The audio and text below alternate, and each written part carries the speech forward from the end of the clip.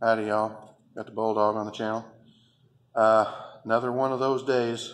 It's not as bad as yesterday, but it was still stressful. I'm going to talk a little bit about how things can get really tense, really fast because of a simple misunderstanding. And then sometimes the misunderstanding is, I don't know, it's hard to say that it was blatant, but it is way off. How in the world could that be misunderstood? The one that I was talking about yesterday, they came and got it. We didn't do any work to it except for diagnostic because it was going to be too high, too much, you know. And okay, let it go. And we had gotten more of the story. The previous owner talked to us, and he told us that this is a Ford F-150, and he had taken it to the Ford dealership, and they refused to work on it. They said that we won't touch those.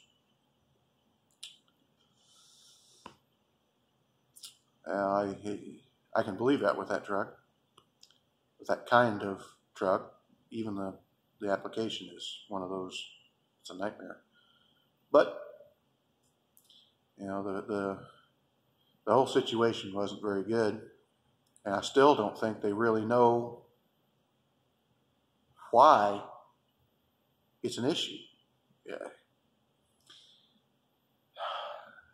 Anyway, it's gone, and we're kind of fine with that.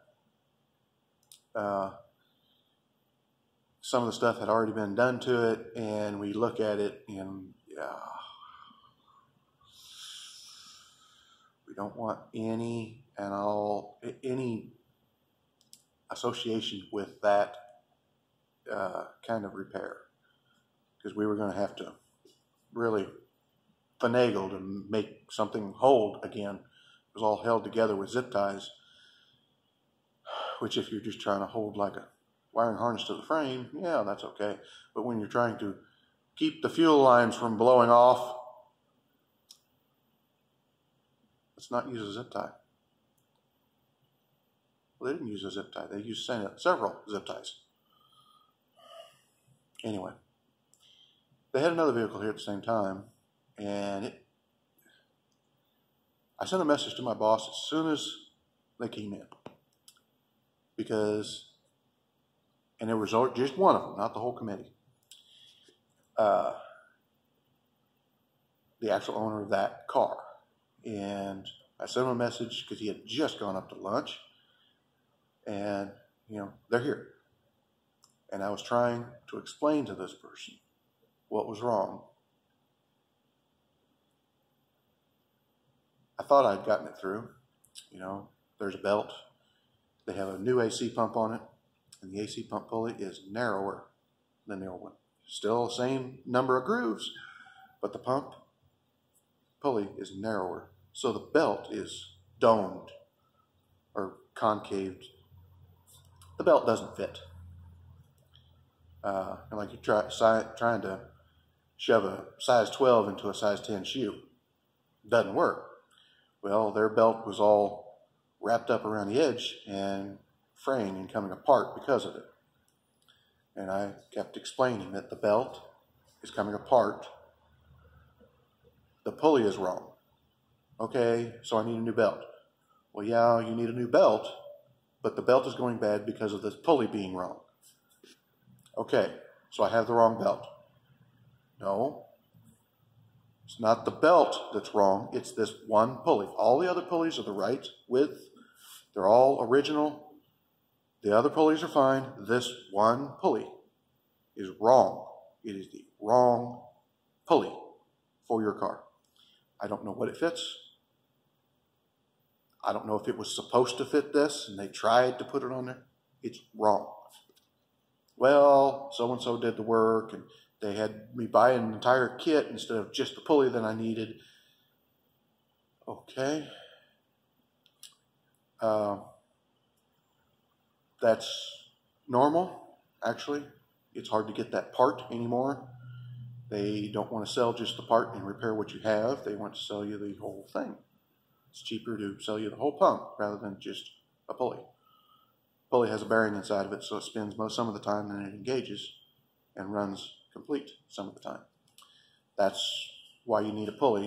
The bearing inside of it goes bad. Well, anyway, I talked to the person for 10 minutes about this, and I could hear my boss moving around upstairs to come down. Okay, he'll explain it better.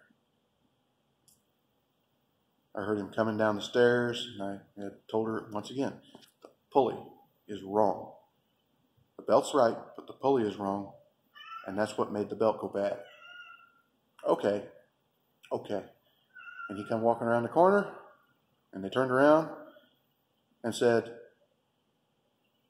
so you're saying I got the wrong belt?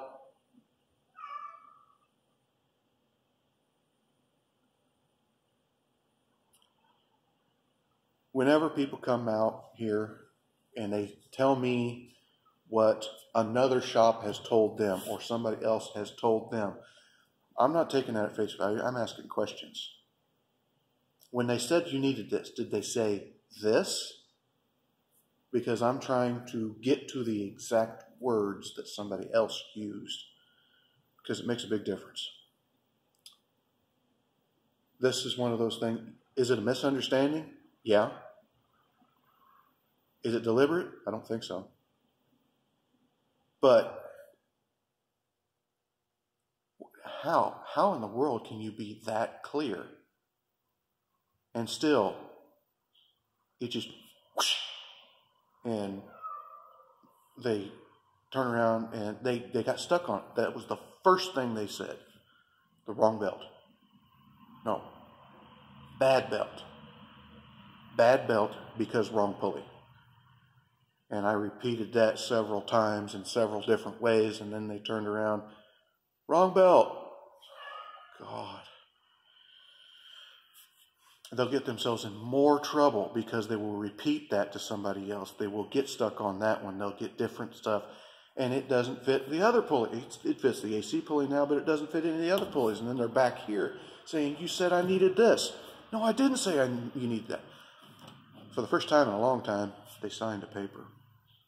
They signed their receipt saying they acknowledged what the problem was.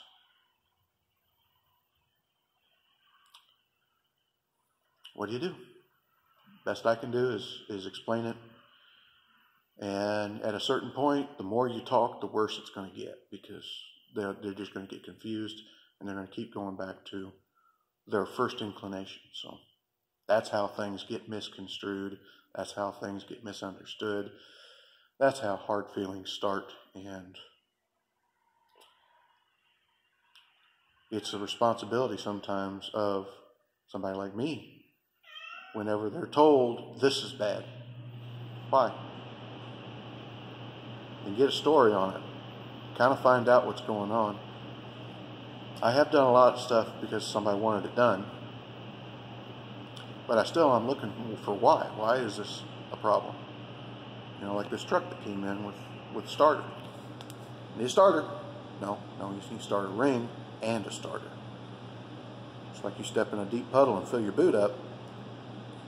You pull your boot off, dump the water out, put on a nice dry sock, and then stick it back in that wet boot. Your foot's going to be wet again. Well, starter ring's bad.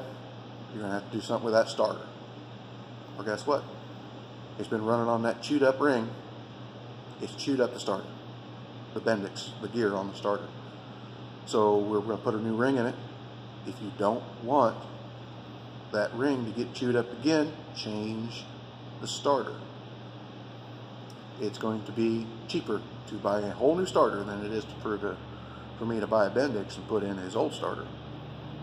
It's just, stuff you got to deal with. But that's my story on the committee member, and why we were having such a hard time explaining ourselves, is because it wasn't getting through, and bad feelings can breed from that. Like, comment, subscribe, hit your little bell notification, share it all around. Talk to you later.